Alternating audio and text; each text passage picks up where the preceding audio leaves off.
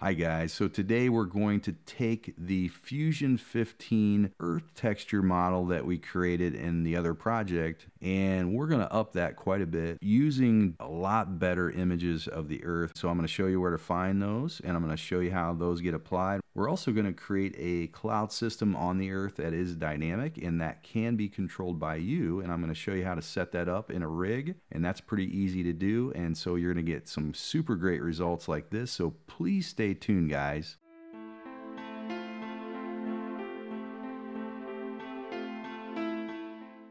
Okay, so I'm going to build a better Earth model, and I want to use 4K textures instead of these low quality textures that are in place here. And this is a nice simulation of Earth, but you can see that the actual texture itself is a little bit too low quality to do much with it. So I'm going to make a much better setup here, but I'm going to use Blackmagic's Fusion 9 to do that. So first I'm going to copy paste everything from the flow minus the media out. I don't want to copy that one. So let's get rid of a couple of these items. You can see I got rid of the fog and I cleaned up some of the nodes that I don't want to use. But basically everything else is from the example from the Build the Earth model tutorial that I have out there. So let's go ahead and copy paste all of these flow nodes here. And we're going to open Fusion 9. And let's go ahead and paste this into the flow area of Fusion 9. And it's going to give me an error. Some of the media in and media out points are not going to be working here in Fusion 9. Fusion 9 uses different loaders, so we'll go ahead and break these connections. And this one is my texture, so I'll need to break that one and reload it. I'll delete it. And this one is the background. Okay, obviously we need some new textures to get that higher resolution for the Earth. So we can find those at the Visible Earth project for NASA. So I'll give you the link in the description of the video, but we want to go to the Visible Earth and go down to page 3. Yeah, so explore in there and pull off the images that you want to make your own textures. But I'm going to pull off this blue marble, land surface, shallow water, and shaded topography. And there's some different options here. We have a 2K, and this is really a, I would call this more of a 4K. And there is a higher resolution option out there. If you want to follow my tutorial and my texture, download this land shallow topo. It's 8192 by basically 4K. So that's the one I'm going to use. And then that's a TIFF image. And then I also took this blue marble clouds image, and I just took the 2K image there, the JPEG. So I'm going to grab this this shallow land top, and this is a 8192 by 4K, and that's going to be my texture that I use for my Earth planet. And I'm also going to take this cloud combine file, and so that's going to make something that we can animate and do some neat things with the clouds.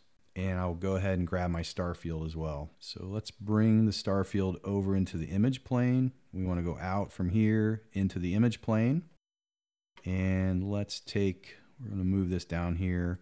We will put our texture on top of the Earth there. We can take a look at that. As you can see already, the texture for the Earth is looking much better than the original texture that we had in the Davinci Resolve example. So let me move all of these locations. I'm going to just center these to 0. And I'm going to make this one about 60 on my scale. And then let's center everything to fit. So we'll take a look at that. And so I have everything coming into my merge. And so that's looking pretty good. I think I need to move this image plane back a little bit. Okay, that's starting to look pretty good. Okay, so now I want to build my clouds on top of the Earth. So I have a pretty nice image right now. I'm going to go ahead and rotate the planet just a little bit. I'm going to want to look at a specific area, so I want to rotate this down. Kind of looking at the top edge of the Earth itself. So I want to see a little bit of the edge of Africa and some of North and South America. So that's pretty good right there. And I put in this black background and I brought it into the specular color here. And that's just going to make the reflection basically go away. And I might do a future tutorial where I make the actual oceans reflect. But in this case, I'm just going to turn off the lighting effects on the Earth itself and make it kind of a flat appearance for now. So I want to check some settings here. On the background affected by lights is turned off. We want to make sure that that background does not have a reflection. If we turn this on, we're going to get that background reflection. We don't want to have that. We just want that background of the star field to be flat as well. And so now the actual clouds, what I want to do, I'm going to do two things here. I'm going to select this shape and I'm going to copy it, or Control C, and I'm going to paste it as an instance. Let's get all these lined up here. So this is going to be an instance now of this shape, and I want to do that because when I put my clouds on here, one of my examples that I show, when the Earth rotates, the clouds are going to rotate with it, and I'm going to do that through instancing. So I'm going to go ahead, and this is just the shape. I'm going to need another Cook Torrents. And if I bring in these clouds right now, we'll go ahead and connect the clouds to the color diffuse to the instance shape 3D, and we need to make sure this is set on sphere, which it is because I instance it. And I want to bring this into the merge 3D, and you can see it just put the clouds kind of over top of the Earth, and the Earth kind of disappears. So we have to do another step, and so what I want to do, I want to put a bitmap in here. Okay, so I have my bitmap, and so what I need to do is connect this bitmap in between the cloud image and the Cook Torrents. And so I'm going to need one more item to do that. So let me grab this cloud image into the bitmap, and then let's bring down a merge. And so we want to go out of the bitmap into, we don't want to go into the effect mask. We want to take it actually into the background of this merge, and then out of the merge into the Cook Torrents. So now you can see we're starting to delete out the black. And if we take a look at that now, we'll take a look at our merge 3D. We can see our Earth starting to show through underneath the clouds itself. So that's really the effect that we want to get. We can go back into the bitmap and we can make some adjustments. I can adjust the kind of the range of these clouds. And what I like to do as well here, I like to put one more thing in here just to give us a little bit more control over the actual outcome. And so I'm going to break this connection with the bitmap, and I want to go in here and put in a brightness. Okay, and go ahead and connect that right back into the bitmap. And so our settings on the brightness, we can bring down. You can see this as I bring down or bump up the brightness levels, then we can get some nice changes to clouds as well. I want to get a little bit of transparency on some of these clouds. I don't want them to be super, just a high contrast where it's either on or off. I want to get that contrast down a bit so we can see through some of these clouds, so we can make adjustments to get the effect that we're looking for. And so that looks pretty good. And so now, so if I go on to the original shape 3D and I change the rotation, you can see that the clouds go with it. So that's one of the effects that I showed you in the preview. We can get that nice change there. Let's go to the render here. And so let me do that again.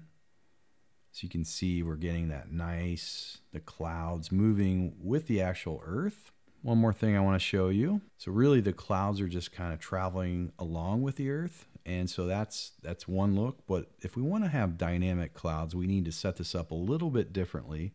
And I'm going to show you how to do that. So what I'm going to do is put another shape 3D in here. Let me break this one.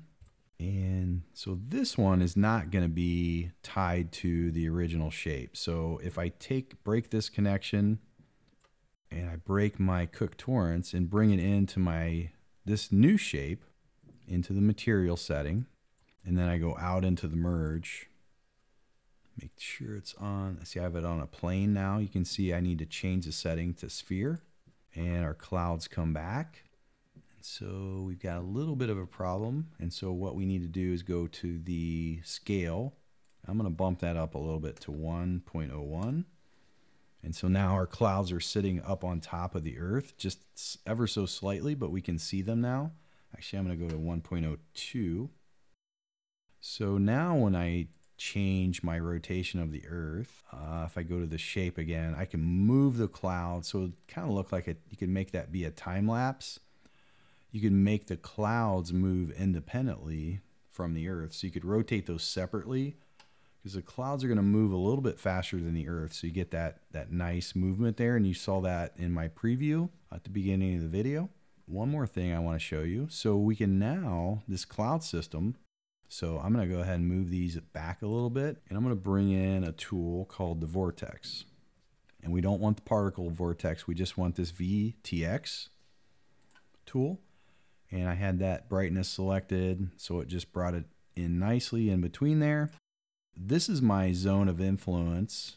You can see size of the vortex, you can see angle, and you can see power. So if this is set on 0, there's no angle and there's no effect, even though this has a power and this has a size. So if I bump this size up, there's still no effect because I have to have an angle. And so now we can start rotating everything within the zone of this center size. So we make it smaller so you can see that outline. So that's the whole Earth. Or I can bring it in a lot smaller and just affect a specific area. See that? And so I can make those clouds kind of move the way I want them. You can see this line here will be your angle. So anything at 0 is going to be flat, no influence. You can go positive or negative based on the rotation you want. So like a hurricane is going to be counterclockwise. It's going to be that direction in the northern hemisphere. And then southern hemisphere would be the opposite. So you need to go down this way. Okay, so really now we can just go into the fun of animating the clouds. And so I have basically my rendered image up in the right pane. And I have this bitmap image on the left pane, and I've selected my vortex settings here up in the inspector panel. So let's go back now to 0, and I want to start with the X and Y. I want to animate those. So they've turned green, so I'm animating them. And so I want to start there. I'm going to go to about 140. And I'm going to move this point up to right about there. And then I want to go to about 225 and move this point up the coast here. I'm going to select all those points and I'm going to hit Shift S just to kind of smooth out the curve there so it's not such an angle there. So now you can see the animation of the cloud system. So that gives us a really dynamic look at being able to manipulate our clouds in the way we want it. This system's set up really nicely, and we can animate anything in the scene. We can animate the clouds and we can animate the earth. This is a nice high texture earth, so we can get some really great views that are very realistic for any scene. So hopefully this tutorial has helped you guys out a little bit, and please subscribe to the channel. That really helped me out a little bit. So thanks for watching and take care, guys.